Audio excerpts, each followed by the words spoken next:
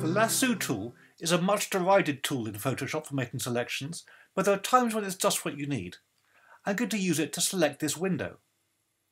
I'll click at the bottom of this column and now hold Option or Alt, and that gives you the polygonal lasso tool temporarily. I'll go up to the top, over to the other side, and go down to the balustrade here. I'll click along the balustrade. I've still got the Option or Alt key held down.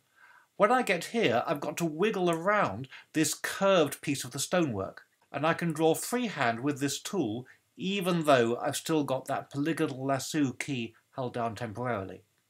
When I release the mouse button, there is my selection. I want to take out this bar, so I'll hold Option or Alt before I start to draw, and that allows you to remove the new selection from the old one. Release the key and press Option or Alt again to get the polygonal lasso once more. And we can go up to the top and back to the beginning. Let's open the Curves dialog and brighten up this window. Click in the middle and drag up to brighten it.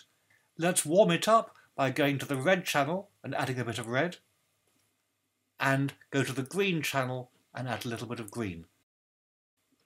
Now for the rest of the building, we can inverse our selection, open the Curves dialog once again, and now let's darken up the whole of this building. We could make it look more like a nighttime scene by going to the blue channel and adding a little bit of blue.